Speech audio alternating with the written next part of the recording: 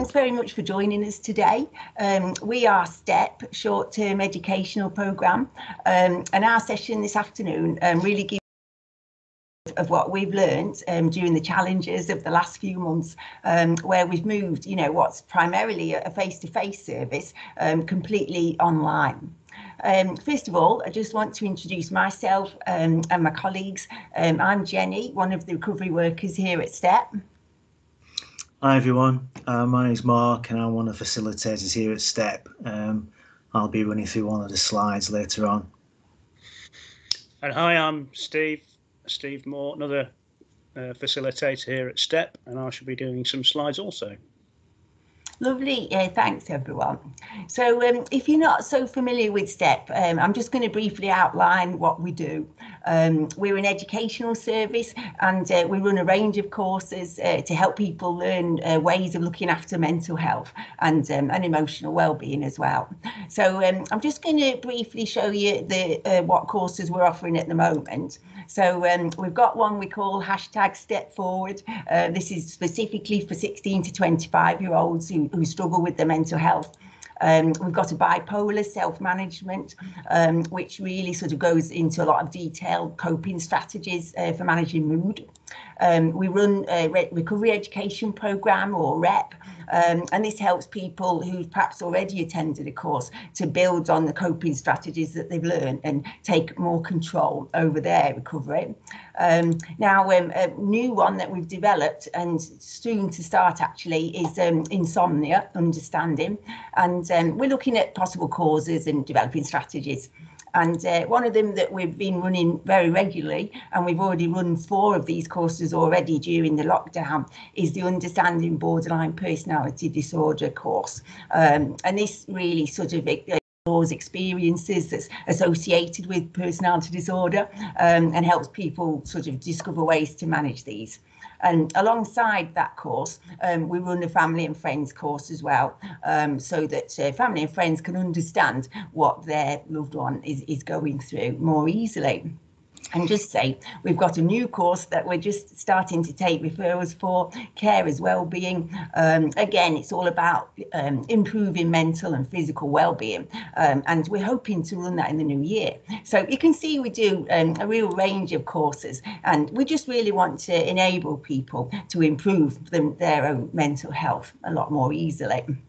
So just to say that, before COVID came, we ran everything face to face, and we had a classroom where we used to deliver these courses. We were based in the city centre in a building called The Circle, and we had an office, we had a training room and a room that we did enrolments in. So when COVID struck, The Circle closed down, everything, courses and referrals were all put on hold. We were all issued with laptops so we could work from home, as I'm sure that many of you are doing right now as well. Now, we had a very short period where we assisted the single point of access team, but it became apparent that we weren't going to go back to The Circle, and the decision was made to develop the service to run online. And so really this forced us into an area of teaching that we'd never done before. And, as a team, we did have a few mixed reactions to the challenges. So personally, I felt that it was a bit scary, but exciting. It's been a time where we've learned a lot, and we're still learning, we're still adapting. But, it's not a direction that we're going to regret, because, in today's society, with access to technology, STEP needed to be more up to date with an online presence. We needed to move away a little from just face-to-face teaching, which could limit access to some people, say someone who has mobility issues, for example, or those people that aren't so comfortable in a physical group setting. So, we're also aware that online working has its limitations, but we've learned it has so many benefits as well, and we want to continue those benefits when we're back at The Circle, hopefully, and we want to try a more blended approach to support, offering face-to-face and online interventions, so it can be a lot more flexible to what people need. So just thinking, what did we do in response to COVID then? So first of all, we just started observing other people doing online courses. So we observed IAPT, and we just got ideas and saw how their participants were engaging. We started to redesign the service. We redeveloped all of the course content, the sessions plans, workbooks, presentations, everything was redeveloped, which it still is. And something that was really useful is we found a free online course via the Open University, Open Learn. It was called Taking Your Teaching Online, and all of the facilitators took it. It was an 8-week course, a couple of hours a week, but you could access it at any time, and it didn't have to take 2 hours. You could do it quicker. Depends what you were focusing on. Not all of it was relevant to the service, but it was a great start in giving us more ideas, and it also gave us the confidence that this could be a success. Now, something else we did was we taught ourselves how to make PowerPoint slides more interesting, unbelievably, and we did a lot of it by watching YouTube tutorials. There really is a tutorial for everything on YouTube, and all you need is an open mind and a bit of imagination as well. And we also, sometimes frustratingly, maybe always frustratingly, discovered how Microsoft Teams can function as a platform to develop courses from. And we did perhaps a lot of experimentation, as a team to find things out, So it was really a real learning, steep learning curve. So our recommendations do relate to using Microsoft Teams to develop our courses via PowerPoint. So this is what we operate in on a day-to-day basis. So just sort of moving on to our next slide. As a team, we've thought about, exactly how to group the themes of what we learned. And we think there's about 3 key themes. We've worked out what's worked well for us and not so well as well. I just want to say as well, towards the end, we've got some time for questions. So we're about 10 minutes. So if anything occurs to you as we're going along, just jot it down and that will be fine. So let's look at technology then and what we've learned. So let's have a look. So firstly, checking your own technology, asking the participants of your courses to check theirs. So we also take online enrolments using Attend Anywhere, and we send people full instructions of how to join, how to log in and how to join the appointment. And so with these courses that we run as well, we email our participants a link to join the course 2 days before, and we ask them to check that they can access it, and they ask them to contact us if they have any problems as well. So, check-in is really important, all right? And then you're not suddenly faced with an IT issue that you can't handle, because we're not IT experts either.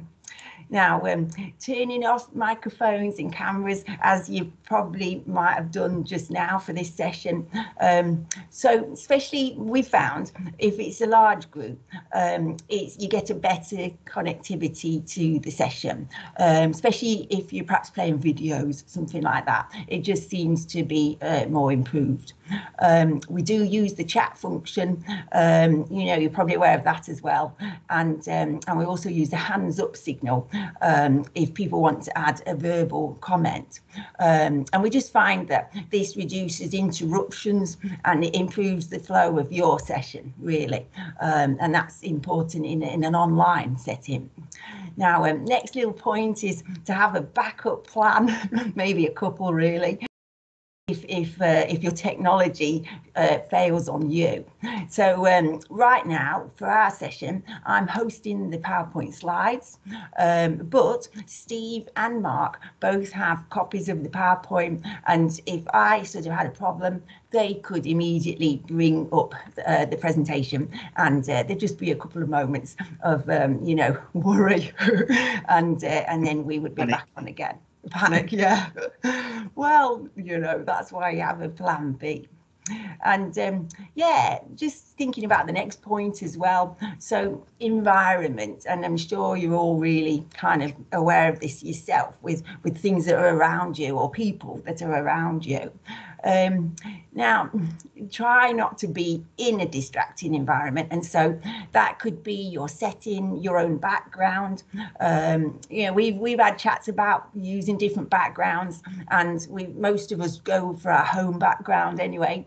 But if there's any personal photos or something that might be a bit controversial in the background that might distract people or offend people, then you know you could always blur the background or use one of the settings in Microsoft Teams to pop yourself up something that's different and not you know not offensive.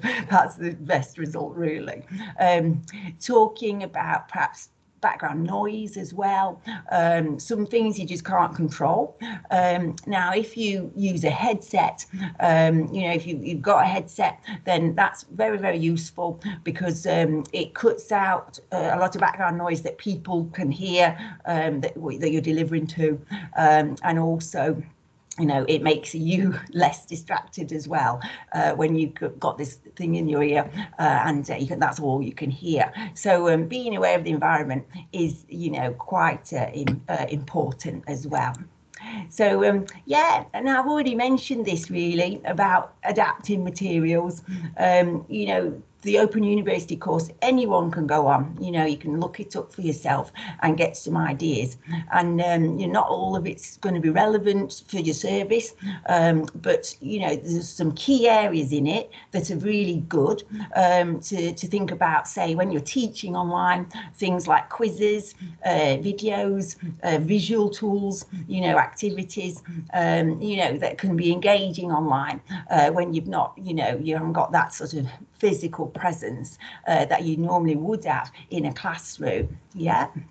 So, you know, in some situations, and it depends on where you're coming from, black and white information is appropriate, you know, perhaps if you're delivering a more clinical presentation, but in our STEP courses, we've always tried to make them very interesting and engaging. And so that's what we've tried to transmit as well with our online stuff. So colours, you know, pictures, you know, you don't have to be, you don't have to win prizes for art, but just to really know, you know, what you want to put across and how you might do it, you know, in an engaging way. You know, I mean, we never used PowerPoint before, did we? and it would be really, it's been a really steep learning curve with us. So we also, you know, found that that people, well, what we were really worried about, you know, was that people wouldn't want to engage, you know, very, very easily. They'd just be sitting there, you know, and it's so hard to know what their reactions are because you can't see any body language. But we found that using our chat function was a really key tool. People use it to comment, they ask questions, they share things, they validate each other, and they offer ideas. And we found it, you know, we were so relieved when comments started coming through, and we realised that this, you know, was still a good platform for people to interact with. And we have had comments saying that people feel more confident typing into the chat because people can't see them, you know, it's a bit more anonymous, and so therefore it's encouraged them to participate, whereas they probably wouldn't have done in a classroom. So it's yeah, it's been really useful. Now, PowerPoint is it's got a lot of different sort of tools within it that help presenters. So say you might already know this, but presenter view is really useful to us. So presenter view allows you to see the slide that you're on. It allows you to see the next slide, and it allows you to see any notes that you've written about the current slide. So it's a useful prompt, you know, when you're suddenly on the spot, because however much you do it, this kind of facilitation, it's still a bit sort of odd just sitting talking to the computer, and you might have that moment where your brain goes blank. So yeah, so there's lots of useful tools there, and yeah, all around technology and presentation. But we're going to move on now. I'm going to hand you over to Mark, and he's going to look at the next theme for our talk. Thanks very much, Jenny. Hello, everyone. So the next theme that we're going to discuss today is regarding ideas around setting boundaries, pre-course planning. So this is just a list of some reflections and some ideas to be thinking about with regards to these themes. So initially, we're talking about putting together a set of ground rules or mutual expectations and sticking to them. So it's initially, before we're kind of thinking about the content of planning the course, it's providing a framework for people who are going to attend, in terms of trying to, I guess, address any sort of presumptions or assumptions about, you know, what the course is going to entail and how attendees, you know, how they're going to sort of conduct themselves within that.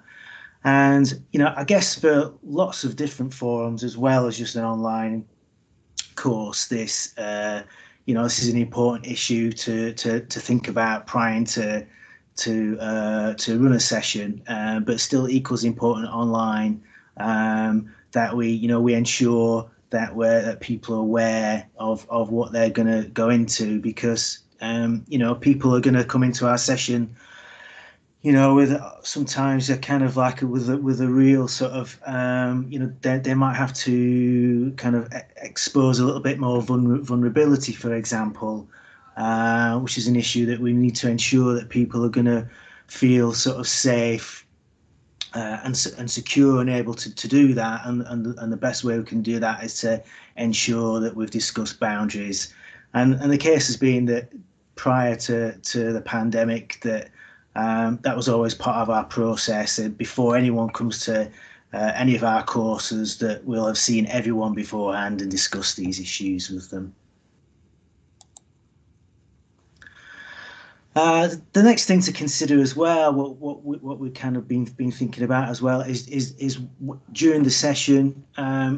Obviously, when you're online, when we're going through Microsoft Teams, all of those facilitators there are you know, are always kind of engaged in that process of being immediate with the attendees that are online. So we kind of thought as well that it's always handy, as well as kind of like sometimes if we've got sort of backup documents when things go wrong, but also in terms of communication, that to think of some way that we can still sort of keep in communication with facilitators without having to go through Microsoft Teams. So, you know, sometimes we will currently use like the WhatsApp application, that can just be kind of like an added sort of backup channel for any sort of like communication that we might need to do if there's any sort of technical issues or any issues with attendees that we might need to sort of immediately reflect on and try and address in some way. But that might be difficult if we're still at that time facilitating a session. So, you know, we can sometimes maybe just, you know, if we're not immediately engaged with that session, we can just message the other facilitators, make them aware of any situation or suggest ways that we can deal with it.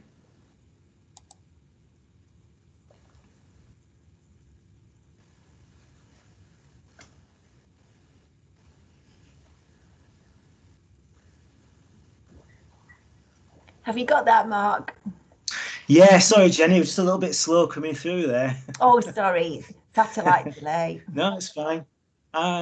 So setting clear roles for each facilitator. So again, this is in regards to pre-course planning. So it's just making sure that, you know, generally we tend to have kind of at least a minimum of 2 facilitators to attend to each session. I mean, that's just kind of in general a practical thing in order to ensure that there's someone who's going to actually manually move along each slide that we use, as in this case, to indicate sessions, and also that it's helpful for someone else to be aware of any discussions within the chat function in Microsoft Teams, and that they can then moderate and monitor anything on there as well, because if you're engaged in actually sort of being responsible for the slides, you can't actually see the chat function. So it's about making sure that people have got an understanding prior to the session, that they know what their role is. It might also involve as well the idea of, you know, depending on the number of slides that you might be using for the session, about allocating particular people to be the lead on each particular slide as well, you know, and kind of like just making sure that you're kind of like clear in that respect as well. So it's always good to have some kind of roles in terms of who's going to do what. Considering factors such as timing and breaks. So again, it's just that kind of, I think it's kind of a little bit linked to sort of boundaries as well. It's kind of clear communication with attendees. So as well as kind of informing them about how, you know, to log into the group and so on. Also got to be clear with them about, you know, how long we're expecting them to log on for, because, you know, obviously they might be kind of like building their time around the session. So if we say that we're just going to be online for an hour and a half, then we need to try and ensure as best as we can that we can do that session, you know, in between that time, and so that people get the full benefit of that session. And also the thing about a break is really important as well, to try and think about maybe, you know, a rough idea when you might be wanting to introduce a break. And also for facilitators, it's also kind of like a good time to maybe regroup and sort of reflect on the session, how it's going so far, and to plan any sort of ideas or interventions that you might need for maybe the second part of the session. I mean, specifically within our online course, we do ask attendees to actually log out for that break period. So, you know, we're able to do that with some sense of confidentiality. And then for people to sort of like log in shortly afterwards when we're ready to resume the second part of the session. Having some kind of clear objectives for the session as well. So it's about sort of being familiar with the material that you might have, you know, be responsible for in terms of the slide.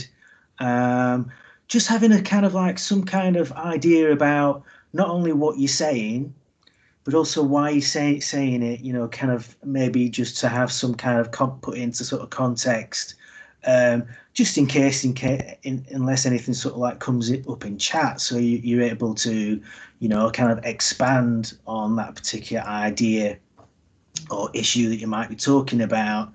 But also, you know, try and as you can. I mean, as Jenny was saying before, I mean, this is still kind of a fairly new environment for us, and we're still sort of like learning all the time. And you know, there are times where we might find ourselves maybe a little bit off track, maybe get a little bit of brain freeze from time to time. But it's just trying to just have that thing in the back of your mind of just, you know, sort of keeping to task, really. Asking for feedback, evaluating, learning from it. Again, this can be more than just thinking about online, but just like a, you know, really important area anyway for whatever forum it is. I mean, it's especially important in this particular case, you know, in terms of ourselves trying to create some a forum and content for our courses onto a more online forum. It has partly initially been sort of like one of, you know, assumptions and sort of trying out what we sort of think might be best for it. But obviously over time we're constantly gathering feedback and evaluations, talking to attendees, as we always have done, because all our courses are all constantly being updated, rarely sort of set in stone. We're always willing to adapt them to take on board what people say in terms of content or the way that we're delivering things. That's equally been just as important in terms of the online forum as well. Hopefully we'll get a bit later on in this session, we're going to share some of the feedback that we've had so far.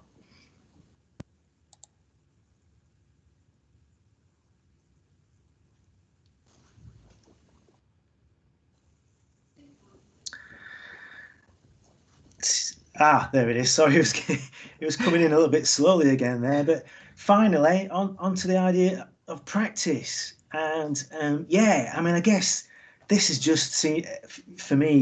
It's just that frozen, Mark. It's fine. Yeah, it's lost come on now, Steve.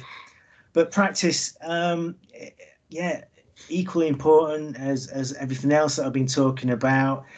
I know sometimes the present situation, we're all kind of pushed for time, but if you can make sure that you've course planning in terms of boundaries, roles, etc. If you can also find the time to actually sort of do a run through it, because sometimes it can seem like it might be a sort of like a bit of a script that you might need to memorize to be clear and concise. But if you can really find the time for everyone involved to get together, then I really recommend just sort of like, going through it as best you can and practicing it as often as you can. And it really seems to sort of pay off, if you can find the time to do that. So that's the kind of the sort of reflections that we've had in terms of setting boundaries and pre-course planning. So that's it for me. So I'll pass on to my colleague Steve. Hello, and thank you for that, Mark. I will continue with the third part of this talk on online, with a look at the way we deliver the course and the style that we might use as presenting it, in terms of presenting it, because it's very, very different. Presenting a course online to presenting it in a classroom. I personally like to be able to pace around in front of a group and throw questions to them and use a flip chart or a whiteboard as a prop, and all that's gone. And here we are, virtual TV presenters.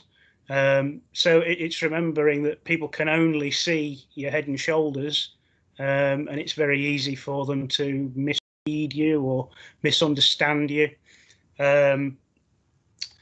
Not only this, but we can't see how the participants are responding to what information we're giving them. We don't even know if they've walked away from the camera, because for the most part they will be just a circle with a couple of initials in, with their microphones turned off. So key areas to remember really are your body language, eye contact. Something I have a slight problem with is I'm wearing varifocals, which are now way out of date, and I can only actually see through the bottoms. So it makes it look like I'm looking down all the time, because I've got my head tilted back. That's just so that I can actually focus on the screen. Facial expressions, of course. If you're pulling a face without realising it, somebody might think you're not believing what you're saying or whatever. They might pick up on that. How you respond verbally to perhaps the chat that might be going on. We need to be mindful of all of these things, because people will pick up on them more than you think. And if you're sitting there with your arms folded and breathing heavily, which can come across like huffing on the microphone, it just doesn't give a great impression. Another major factor when delivering online is, of course, how we validate people. The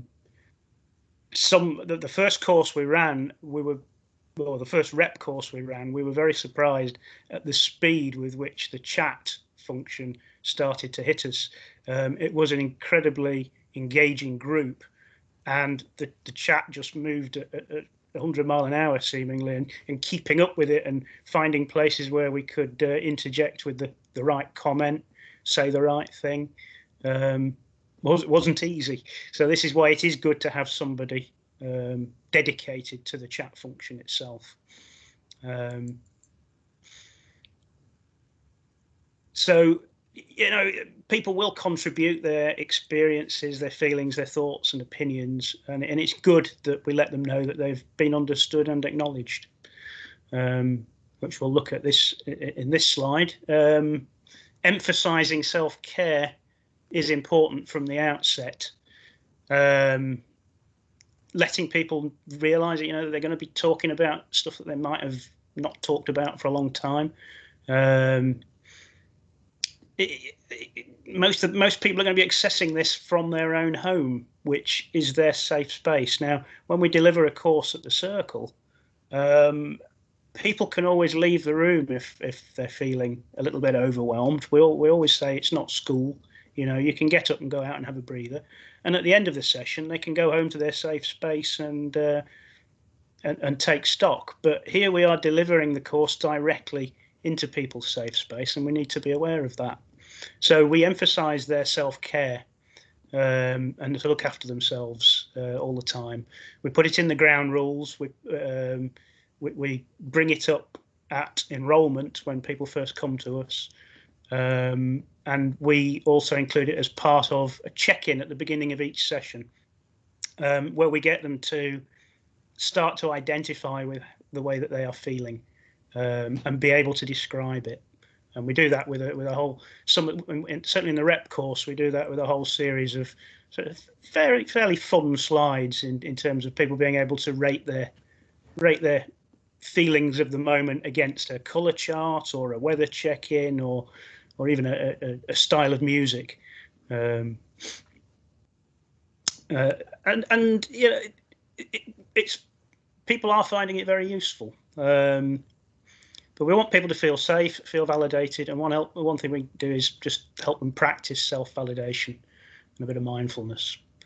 Looking directly into the camera is important when facilitating and answering questions. Trying not to look at your own video image, that is difficult, you know, because you're always down there, and it's like looking in a mirror, isn't it? You kind of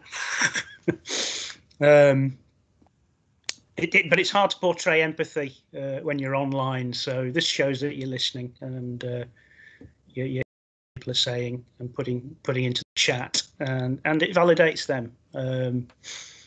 Also, you can encourage validation from the participants to one another, which is when that starts going well, it's nice to be able to watch that. Try to relax. Just be as natural as you can. Be yourself. Bring your personality into the session. People like you to be relatable and down to earth rather than just reading a script and being a bit robotic. We are talking about serious and complex issues and experiences, but it's important to be you, because people will feed off your demeanour and manner. So it's best to just have fun with the group and enjoy it. Planning time to answer questions, yeah. We offer 15 minutes after the session has finished, where we will be around for anybody who wants to sit and stay with the group and perhaps ask something on a one-to-one basis that bothered them within the session, something that they might want to discuss that they couldn't get into the chat. And we offer the chance for them to be able to turn their cameras and microphones on at this point, so they make it a bit more personal. Mm-hmm. And we put this slide into the PowerPoint to tell them this. And it also kind of iterates, if you like, what we will cover and what we won't cover, so that nobody is left disappointed. It is hard trying to avoid sometimes being drawn into individual situations where people start to overshare. And this can happen in the chat as well as in a live setting in a classroom. But if you've got your boundaries well set, and people know that they have signed up to a group of ground rules where they know that they're not supposed to overshare, then you can stop it fairly quickly and move the conversation on without being too harsh. And people do get it. We do try and validate them, but then we'll refocus back onto the topic. It's just finding that balance between validating the individual and the whole group. Of course, as facilitators, you don't want to be talking over one another. With the technology, it's one of the things that you've probably all noticed by now when you're on either a Zoom or a Attend Anywhere or Microsoft Teams. The minute one person starts to talk over another, it'll cut a microphone off, and then it all becomes very confusing because people don't know whether what they've just said's been heard.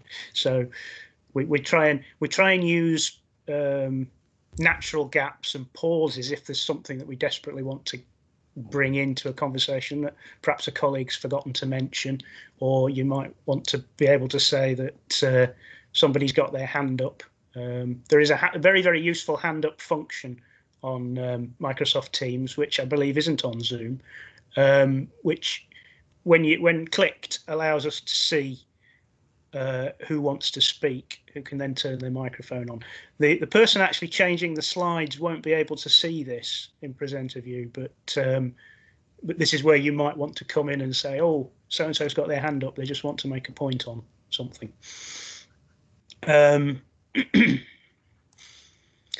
And finally, try not to wing it. People do tend to know if you're doing this, because you will waffle incoherently at certain points. You'll go off topic, and it's hard to bring yourself back on topic if you haven't planned it. Be honest if you don't know something. You're forever going to get questions thrown at you that might be quite tough, and you think, oh, crikey, how do I answer that? If that's the first thing that comes in your head, just be honest with people and say, actually, I don't know the answer to that, but I will find out for you, and I'll bring it back next session or in the next half of the session. So practice with colleagues and don't leave anyone struggling. You know, if you see one of your colleagues losing track and that brain freeze coming on, you can jump in and perhaps just add a comment that brings them back on track. Okay, so the next thing we're going to do, I think, is a little bit of exercise. Now that we've been talking for a while, let's get everybody else on the chat and see what you can come up with. What we've got here is an example of a piece of text chat that came up at the end of a group from one of our participants. I think this week's session has been amazing. I've watched this session with my mum and we found it very positive. So what do people think? What would people do to manage this situation if this occurred on one of your groups or courses or something you were running? Chuck some ideas into the chat now. So let's have some feedback.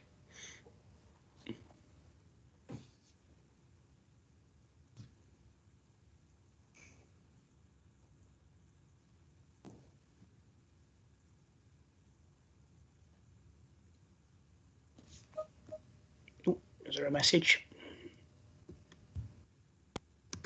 Yeah, we've got one reply.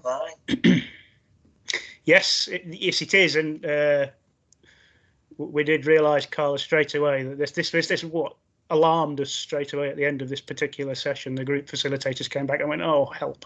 You know, immediately we've had a comment that says that there's been a slight breach of, as part of the ground rules. Do you check who else is here? Ah, there we go. Well, this was quite early on in our online group sessions, and I suppose it was something that we hadn't considered at the time. That's something we do during the therapy, checking the alone before commencing. Yes. Well, it's something we realised we had to do pretty quickly. Anybody else? What would you do? What would you do if it's already been done? If there's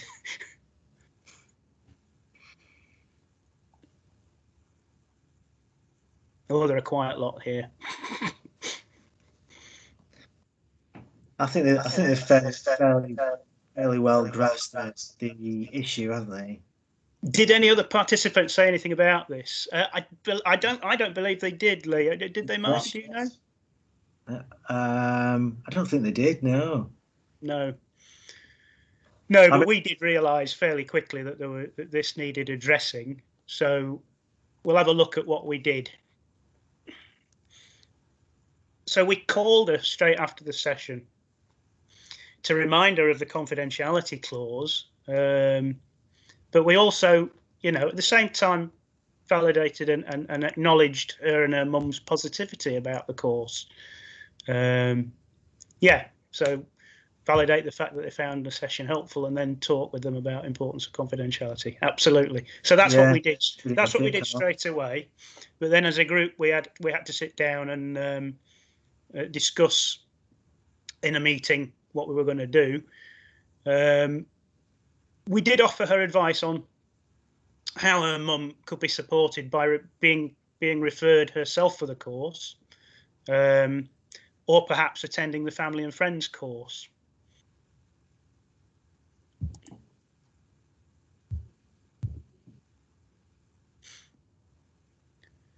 We also then went on within as a group as a team to add the issue of attending alone to maintain confidentiality in the group ground rules and at the enrolment within what we call these step minimum expectations that we get everybody to sign. And it's something now that enrollers talk about right from the word go, that when you come to a group, you must attend alone, because obviously it's a breach of confidentiality if your mum or your partner or your mate sat there. Yeah. So I think people generally have got like a grasp of the issue we were struggling with. Is there another one there? Yep. I'll put the last one in, but maybe there's a delay again. I think there's a delay on what I'm getting. Sorry. Yeah. Shall I read it? No, you're all right. Yes, and obviously, finally, we updated the pre-course email which people have sent outlining how to access the course and what to expect while we're doing it. So everything that we bring in new, we back it up in triplicate, basically.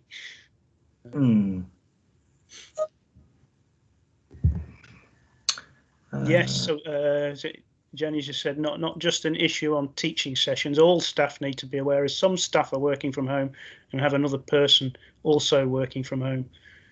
Applies to supervisors, calls, etc. Yes, it does. Yes. Obviously.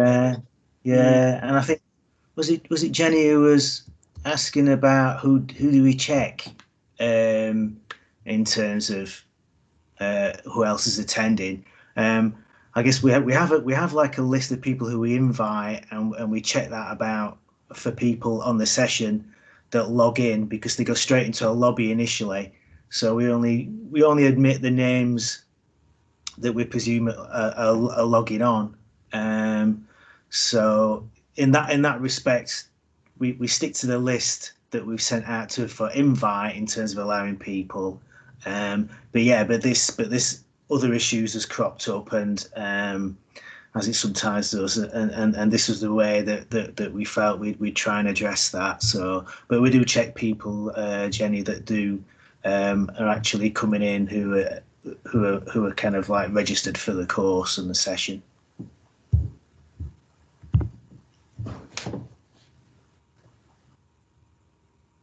Any more comments, Mark, on that one from everyone? Yeah, no, I think I think people have just kind of acknowledged that, and and sort of echoed sort of similar recommendations. So yeah, thanks for that. Thanks for everybody for your contributions. Yeah, so you can probably see now I've brought up a slide with some feedback on that we've got from people who've attended the courses online so far. And I've just kind of selected these comments because it was something that, you know, STEP were concerned about, that we would lose the group support aspect of our courses, which people had really kind of blossomed with while they had attended a classroom-based course. So you've probably had to read down these comments, and you know they're absolutely fantastic, really. And there's more of them as well. I've just selected these ones that I thought were really kind of meaningful, you know, and it helped put our minds at rest as well, that we could still offer a course that was supported for people in a group way, even though they are all, you know, on their own, in their own homes or wherever they're accessing it. There's one other feedback slide that I want to share with you as well. And, you know, there wasn't a specific question on our survey that we asked people to fill in about, you know, what is the benefit for you to do an online course. These comments about online sort of accessibility came out just in general. And something that's really interesting to notice as well is that these comments are from people who'd all been referred prior to the lockdown and fully expected to attend a face-to-face course. And so, you know, they perhaps had some resistance to changing what what should have happened. And so these, you know, it shows you a really nice range of reasons. You know, there's no need for childcare. There's less anxiety, less travel time, no travel time, and something that's, you know, for someone anyway, quite easily accessible via the Teams. So, and we found that, you know, in general, that it has been accessible for people technology-wise as well. So, you know, those two fears of ours that doing an online course, you know, wouldn't be fun, wouldn't be interesting, wouldn't have that group support, you know, they've really been sort of allayed there. And you know, maybe some of you as well, you've already got experience doing this, and you know, I can say that it's really encouraging, isn't it, you know, that we can operate this way at this moment, you know, that because we have to really. So it's having some really good benefits for us as a service. So just going to move on now to our final slide, which is our question time. So, you know, feel free to type into the chat or, you know, speak verbally if you'd like to. I'm going to unshare my screen now, so I'll hopefully be able to see some people now as well. So yeah, question time. Yeah. And thanks for logging in, everybody. It's been good to share our reflections with you all. Lee's got his hand up. Yeah. Remember to turn your mics on if you'd like to say something. So the questions about the course, yes, it's totally free. We just discovered it ourselves, just because we wanted to find some kind of guidelines, to be honest, and not just set out there into uncharted territory without any guidance. So yeah, go on to OpenLearn, and the course is called Take Your Teaching Online, or Taking Your Teaching Online, something like that. And you do have to watch it with like a sort of selective focus, depending on what, you know, is going to be right for your service. And you don't have to do all of it either. There's some parts that you could just skip through, like the quizzes. But the quizzes are fun as well, as long as you don't take them too seriously. Anyway, yeah, right, yeah. Lee, did you have a question? Sorry, Lee. Lee, your microphone's off. I'm having a nightmare with IT, which I guess it shows what challenge this can be. An observation more than anything. Do you know, you talked about practice and the importance of not winging it and everything. Just an observation that I've noticed. Actually, you three have have obviously evolved and become so comfortable at doing this, because it's just such, as a participant observing you doing this, you're just so relaxed at doing it, and I suspect that's come over time. That's at the start. The first rep that I did, I felt internally very nervous, but I think I do tend to come across fairly relaxed. And I think Mark always comes across relaxed. And yeah, I think all of us, we just try and be ourselves, and have done from the outset. But at the same time, we have practiced this before we've done it. We have, where we were handing over. The trick is not to make it look so practiced. Keep a bit of naturalness in there, so it looks like we just do it. I was also just going to come on the point. Do you know when you shared the feedback about people feeling less anxious about the course and stuff like that? Because from what I've been involved in, what seemed to have come out of this is better attendance at the courses as well. Have you found that's continued? Very much, yes. I think certainly continued with the BPD course, hasn't it, Mark? Yes, absolutely. Yeah. Very consistent.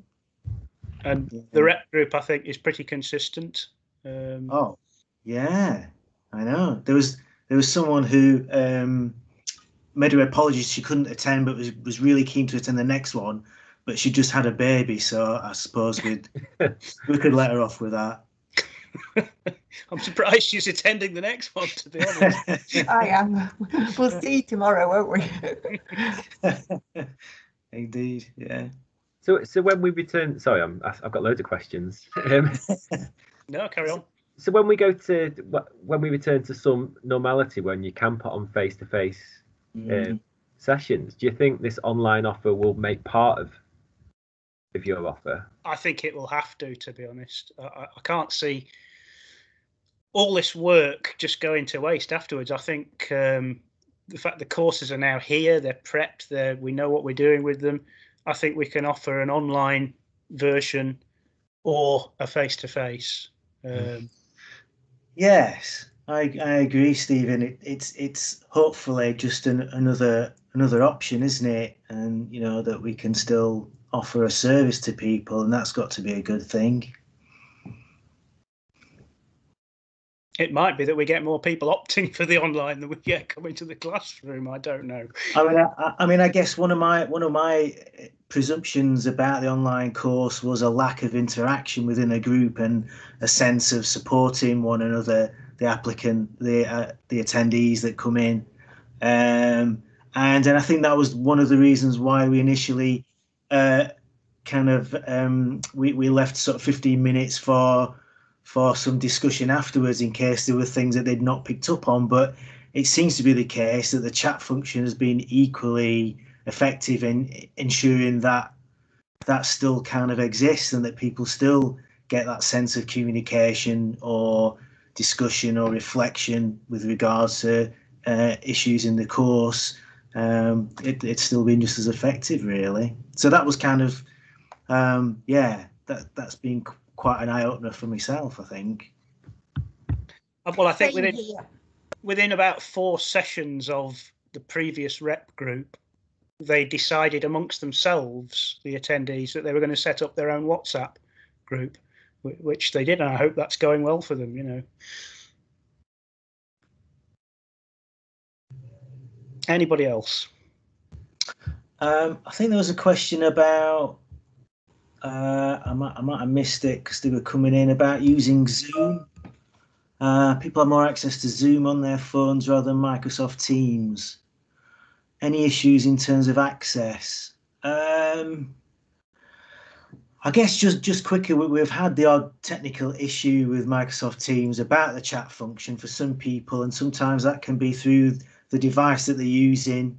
If they choose to use a mobile phone rather than a laptop, but there's also always the option that we can open up the audio if people still want to discuss, if they have difficulty with that. And yeah, obviously we've just gone through MS Teams because that's the preferred sort of trust platform at present. So yeah. We've got a question about accessing the online BPD group, and really that's for a referral to be made by the GP or mental health worker, and you know that's how you can get referred by. I think you have to identify with about 5 traits of BPD out of the official 9. Is that right? I'm not sure how strict it is. I think if people identify as emotionally sensitive or emotional sensitivity, then they can come to the course. It's not one that you need. You don't need a diagnosis for it. No. But you do need a referral. So that would have to come from your GP. Can do it with a letter, or use the online GP referral system that we've got, or a SPA worker or somebody else from one of the other mental health teams. Yeah. And we're on the intranet website as well for further information with regards to the service and the courses. Find us under S, I think. Hope so. That's for STEP. So yeah, by all means, go and check that out. It's just Carl has put, would it be helpful to be flexible with Entra? I'm not quite sure what that's in regards to. Well, I imagine people have often asked, can we self-refer? And no, it's not possible. I'm not. Is it to do with? I'm not sure. It might be something to do with the council. We can go rules back and regulations. So, yeah, thanks for your comment, Heather, about us sort of spending some time upskilling and yeah, I mean it's definitely been a challenge, but quite rewarding. Actually. Has it? We just learned so much, haven't we? It's still a challenge. Yeah. We're still developing, aren't we? We are developing, and we do tend to. We found which members of the team have which skills, and we tend to bounce off of each other quite well. So yeah. And she's also asked, have you been looking at impact of courses versus how it was with face-to-face? So again, within that, we've been revising our feedback as well, haven't we, Jenny, and making that more digital. Maybe. That's right.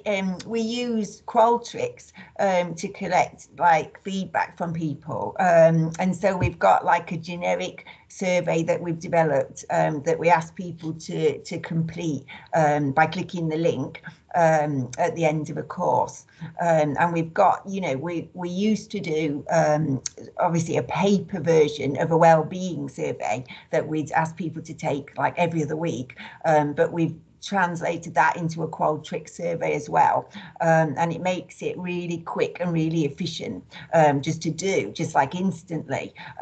There are sometimes some issues around people just not completing them, but we're just trying to make it easier for them to do it and kind of reinforcing why we want them to do it as well, sort of linking it with our funding, things like that, the guilt trip. But yeah, so that's kind of a continuing learning experience.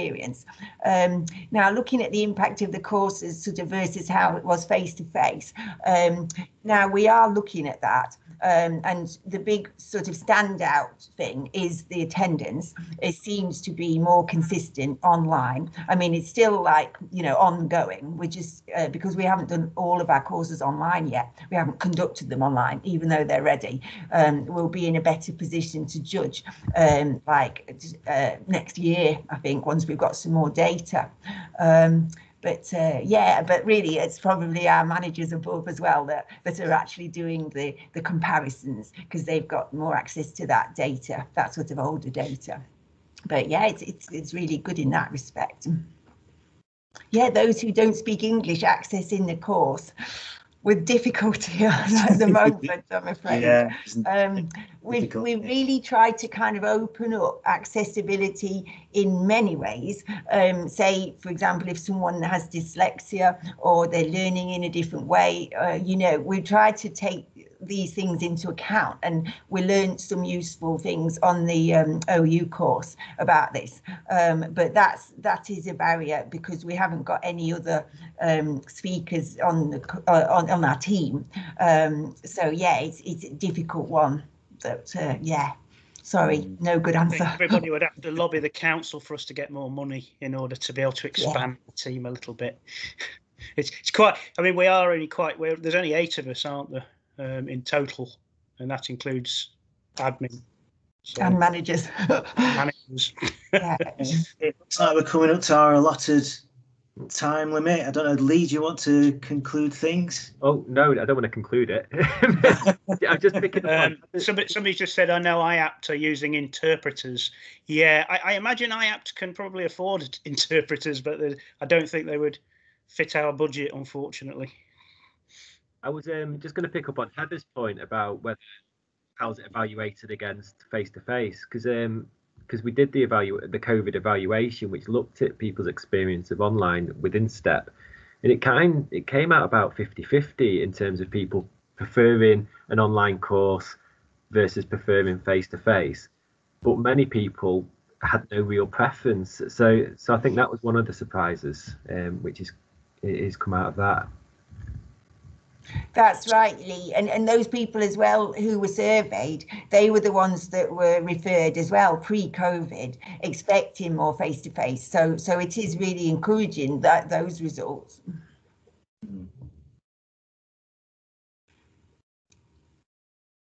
Anybody else?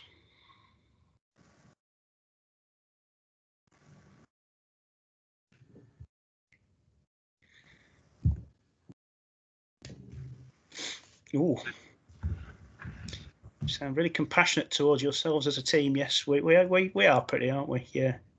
That's a good question, Kate. Yeah, I suppose initially, as a team, we've kind of supported each other through this challenge, and also we've had a lot of help and support from other agencies. You know, I mean, I like Lee, for example, has been helping us through this situation. I know, and obviously, and Gurka yourself as previously involved in how we're kind of facilitating groups. We've had sort of dialogue with IAPT, and it's been helpful to kind of have a look in on their courses. So yeah, I think, you know, we have kind of tried to support each other within that, and also just, you know, make sure that we've kind of gathered sort of support and advice from a wider field, which has also been quite helpful. And I think, Mark, as well, being given the time by our managers right at the start of this to develop the courses without any other kind of distractions. We held off enrolments for quite a long time. That's right, we did. And we're just allowed to do the Open University course, take our time with that, get skilled up, and then we have online a morning meeting like we would in an office. Every morning we meet up, and we meet up at 4:30 in the evening every day, and anything that's been a problem can get aired and out there, and we can support each other with it. And also they plug, of course, Microsystems, which we have every week, and issues can be hammered out as a team, and we tend to get quite a lot of. Would you say, Lee, we get a lot of work done? Yeah, absolutely. It's a privilege working with you on this. Yeah, I think personally, being involved at arm's length slightly, I think it's brilliant how you responded to this. I'm just mindful of time, and we're just a little bit over now. I'd just like to finish just by saying thank you for sharing this. You've obviously put a lot of work and reflections on this, and I just hope that everybody joining has found it equally useful. And I'm sure you'd encourage people to either get in touch via the comments or or outside of here as well. So thank you from me, and shall we draw it to a close? Thank you, everybody, for coming. Yes. Thank you very much. Thanks for joining us, everyone.